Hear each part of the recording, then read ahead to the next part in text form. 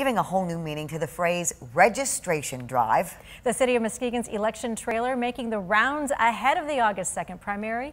City Clerk Ann Meisch at the helm, personally getting voters registered. The city brought on board during the pandemic to give locals an additional resource. And this year it'll make a handful of stops every day in the run up to the election day on a mission to improve access. We want everybody to have the chance to vote. We think it's important that their voice be heard, and we're trying to figure out how to make that happen. And so we think the easier we make it, bringing this out, it just gives people more of the opportunity.